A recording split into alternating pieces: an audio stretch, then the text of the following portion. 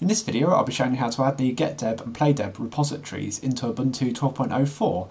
So what GetDeb and PlayDeb are is a large selection of software and repository that you can easily add into Ubuntu. And you can take a look at the websites, and I'll pop a link to those in the description below. So you can scroll through all the applications they have, or you can filter by genre. And this is exactly the same for the games as well. Like scrolling through, you can see when last updated. Okay, let's just open one as well and take a look at it.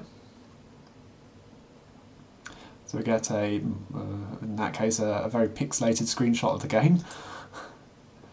It's even got links to the home page, and I think some of them have links to videos as well. It's quite a useful repository to add into Ubuntu. Just 2 repositories, you get a whole load of applications. So I'll show you how to install that.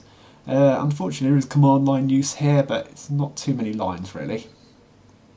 So if you go ahead and open up the terminal, shortcut for that is Ctrl-Alt-T, unless you've changed it like I have, in which case it's Windows key and C.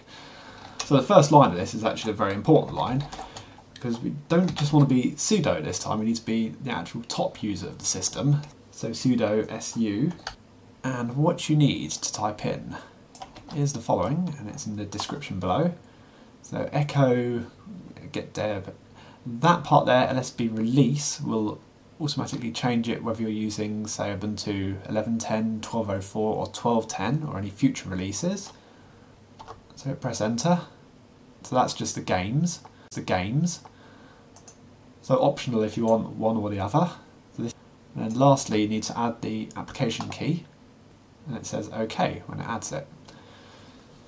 So now if you do sudo apt get, no, don't need to do sudo, do we? Now if you do apt get update,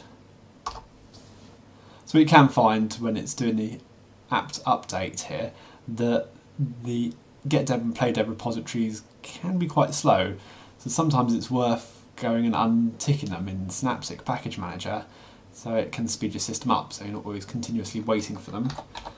So anyway, we've finished that now, so type in exit and then we can close the terminal.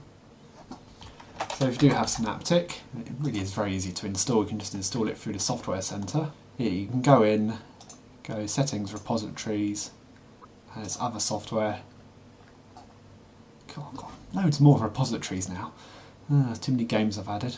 Yeah, so you can just go and untick them if they start getting annoying. So we can already see some of the applications that are available. So that one there, I think you'll find is PlayDeb or GetDeb 0AD. It's another one. So you can, in fact, an easier way to find them. Well, if you can use the website, or we can use the Software Centre.